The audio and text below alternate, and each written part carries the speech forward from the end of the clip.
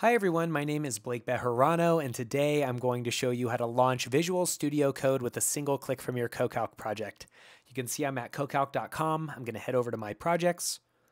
I'll select the project that I'd like to work inside of or create a new one. Here I'll go ahead and click on my project. And now I'd like to launch Visual Studio Code with a single click. You can see my Linux file sharing system, and I'll navigate to the upper right hand corner and click on this button here. And this will launch VS Code in a separate tab in my web browser with CoCalc's shared file system, and then I have the ability to use any of my favorite extensions from the VS Code ecosystem. But this is a quick tip and trick on using the CoCalc UI. Please like, subscribe, and follow for more, and I will see you next time. Thanks again.